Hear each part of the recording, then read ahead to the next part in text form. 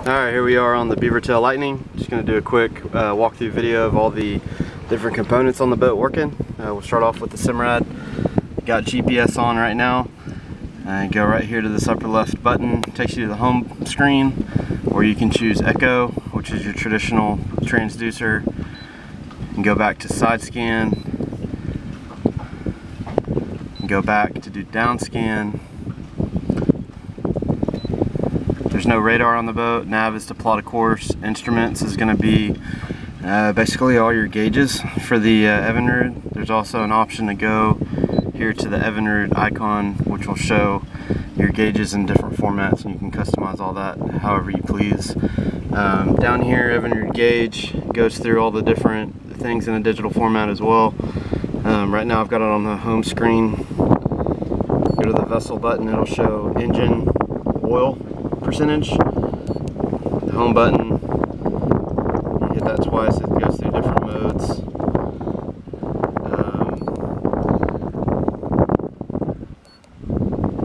Light adjustment, it's all pretty self-explanatory here.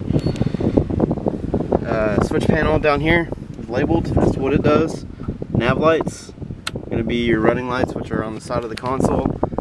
You got green, I can't see, green, starboard, red on port. Separate switch for the anchor light, which is on top of the cowling of the engine. Bilge pump, look at that, like a manual override for the float that's inside the boat. Bait pump, this pumps water into the live well. So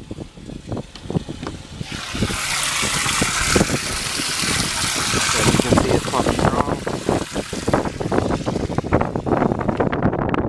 Aerator is the power bubbles for the rear live well. See, that's pumping.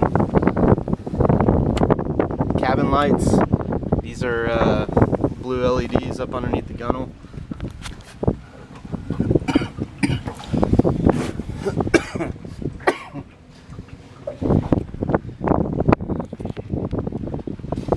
You have two spare switches that aren't linked to anything. Trolling motor, I have it in spot lock mode right now. I'll turn it, I'll get it out of spot lock and turn it so you can see.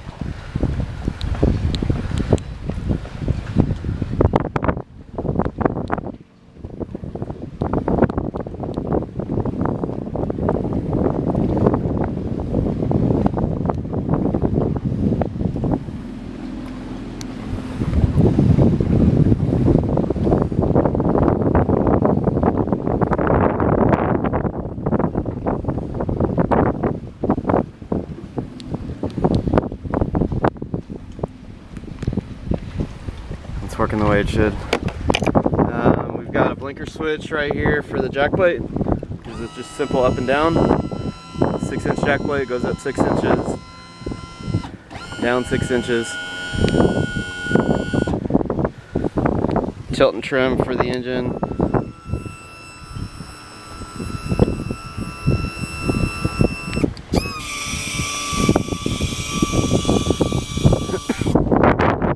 Ignition.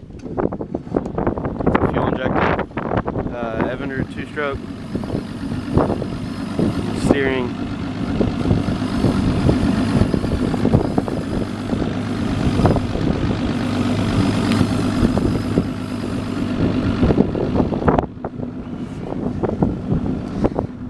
See, that's it.